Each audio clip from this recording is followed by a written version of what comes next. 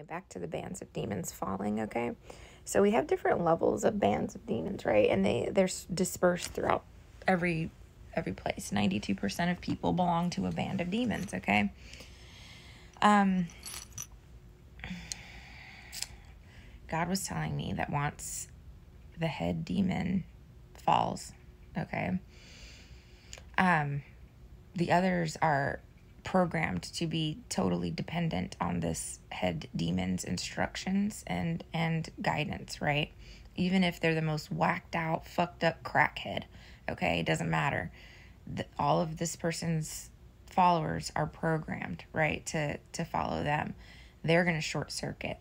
Of course, some will disperse. Some will join other bands of demons. Of course they will. But many of them are going to lose it. Like, many of them are going to go... It's going to be mental health issues. This is what I was saying. The insane asylum prisons are going to be needed. They're going to have to ramp this up, at least for the time being. You know, there's going to be a huge spike because people are going to lose their minds. A lot of people are going to die. It's not going to... I mean, I'm sorry to say it, guys. This is the truth. This is what's happening. And just brace yourselves, you know.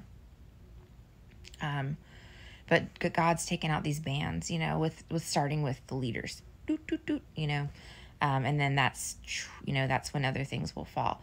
Also, so a lot of these demons have people trafficked, you know, they have people, stuck in their clutches in some way, like in my scenario, right? We'll be freed, you know, nobody's going to want to assume the roles and responsibilities of that demon, as it relates to you. So you'll be freed.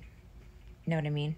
Nobody's going to be bold enough after watching what happens to them to come for you. Do you see what I mean? The second in command is not going to want to step up and take over your project. That's not going to want to be what happens, right?